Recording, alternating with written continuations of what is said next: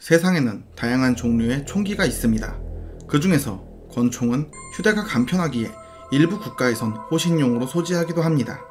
그런데 여기 조금 특별한 권총이 있습니다. 기괴한 도서관 Scp재단 시리즈 Scp-865 신사다운 형벌, 지금 시작합니다. 가시죠. Scp-865는 제조사를 알 수 없는 권총입니다. Scp-865는 스위스의 기계 제조사 지크자우어, 시그사우어 등으로 불리는 회사 S2게자우어에서 만든 권총 P226 모델에 1996년 이후 제조된 모습과 매우 흡사하게 생겼으나 모델명이나 어떠한 표식도 새겨져 있지 않습니다. Scp-865는 일반적인 권총처럼 분해, 정비, 재조립이 가능하지만 특이하게도 몇 개의 서킷보드와 마이크로 프로세서가 손잡이 부분 안쪽에 들어있습니다. 현재까지 해당 부품의 용도는 밝혀지지 않았습니다. Scp-865는 시중에 유통되는 권총 P226과 호환되는 약실이 있으며 평균 사이즈의 탄창은 물론이고 확장된 길이의 탄창도 장착 가능했습니다. Scp-865는 발포할 경우 마치 권총에 소음기를 부착한 정도의 소음이 발생했으며 탄피는 총기 옆쪽으로 사출되는 건 다른 권총과 동일하나 총알 자체는 총구에서 발사되지 않았습니다. 초고속 카메라로 관찰했을 때도 약간의 파우더와 가스가 방출될 뿐 총알 자체는 발사되지 않았습니다.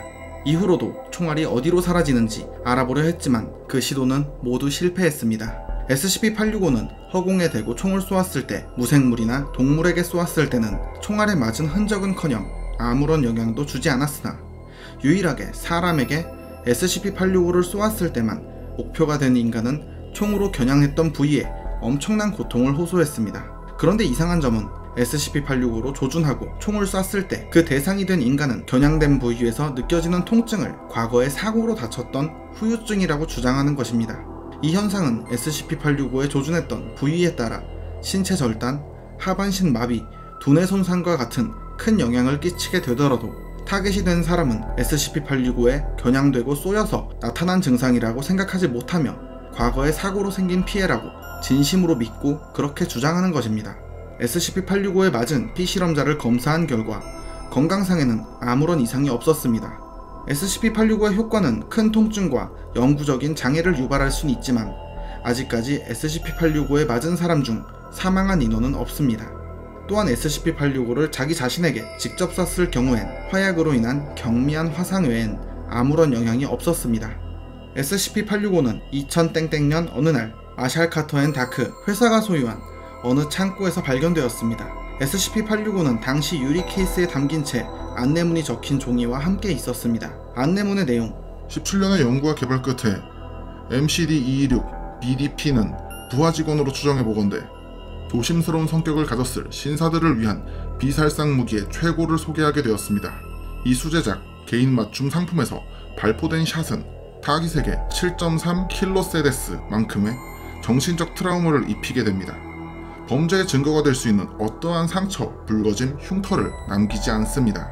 고객님의 편의를 위하여 MCD-226 BPD는 비슷한 권총에서 사용하는 보통 탄환을 사용할 수도 있고 최고의 결과와 매끄러운 탄피 사출을 위한 MCD BPH-탄 상품번호 2301943-581-3 별도 판매도 사용이 가능합니다.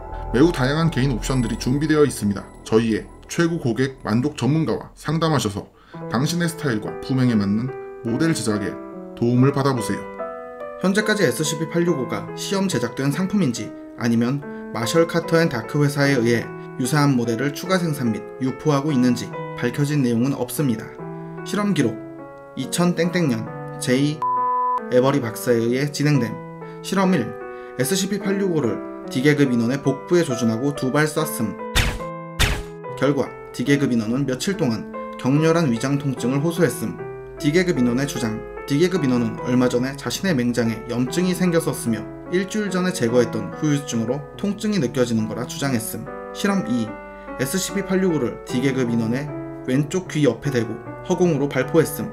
결과 D계급 인원은 왼쪽 귀에 청각을 잃었으며 이명이 들리게 됨. D계급 인원의 주장: D계급 인원 자신이 7살이던 1976년부터 1982년까지 자신은 헤비메탈 밴드의 멤버였으며 그룹 공연 당시 볼륨 크기로 인해 심각한 청력 손상을 입었던 것이라고 주장했음. 실험 3. SCP-865를 D계급 인원의 척추에 4발 발포함.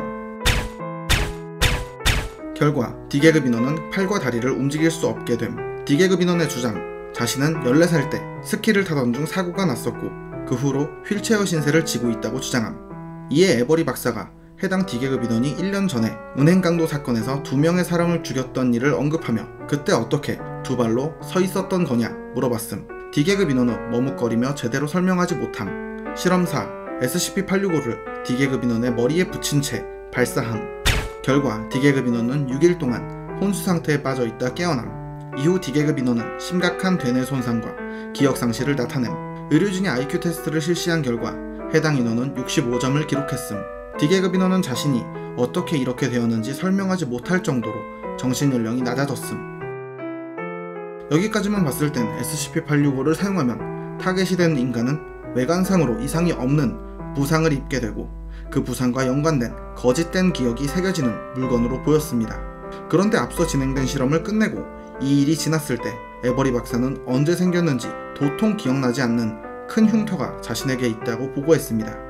에버리 박사의 건강검진 기록을 본 결과 과거 임신 후 제왕절개 수술을 받으며 생겼던 상처라고 기록되어 있었습니다. 게다가 당시 출산된 태아는 6시간 후 선천적 결함으로 인해 사망했다는 사실 또한 기록되어 있었습니다. 이에 에버리 박사는 그 사실을 부정했으며 한 번도 임신한 적 없다고 주장했습니다. 이 상황을 통해 SCP재단의 사메시 박사는 이렇게 말했습니다. SCP-865가 타깃에게 끼치는 영향에 반대 효과가 사용자에게 나타났습니다. 그 권총은 방아쇠를 당기는 사람의 트라우마를 지워버리고 새로운 트라우마를 타깃에게 발생시킵니다. 이 발견으로 보건대 앞으로 진행되는 실험은 D등급 인원에게만 이루어져야 한다고 건의합니다. 우리는 이 물건으로 인해 좋은 사람들이 자신의 기억을 잃지 않기를 바랍니다. 이후 사메시 박사의 요청은 O5 평의회의 허가를 받았고 SCP-865는 D계급 인원에게만 실험하도록 했습니다. 특수격리 절차 SCP-865는 제73기지에 보안이 승인된 방에서 장전되지 않은 채로 총기 보관함에 보관 중입니다. 테스트하지 않을 경우엔 방아쇠에 잠금 장치를 설치해야 합니다. 또한 위급 상황 시 사용이 불가능하며 발포되지 않는다는 꼬리표를 붙여놓아 실수로라도 사용하지 않도록 주의하고 있습니다. 총알은 발사되지 않지만 타깃이 된 사람은 격바로 통증과 거짓된 기억을 얻게 되며 사용자는 상처와 관련된 기억을 잃게 되는 권총 SCP-865. 사서님들도 혹시 몸에 상처나 흉터가 남아있으신가요? 어떤 상처는 잊어버려선 안 될 중요한 기억과 연관된 것이 있습니다. 후회되는 기억이던 자랑스러운 기억이던 그것을 품에 안고 나아가는 게 인생이라고 생각합니다. 오늘 이야기는 여기까지입니다. 다음에도 더욱 기괴하고 재밌는 이야기로 찾아오겠습니다. 시청해주셔서 감사합니다.